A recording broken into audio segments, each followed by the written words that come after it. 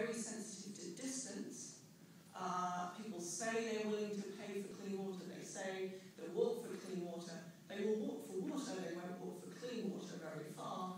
The same is true for prevention services. They will walk a long way for acute, but not for prevention. So lack of money and knowledge are constraints, but on their own, they don't fully explain this behaviour.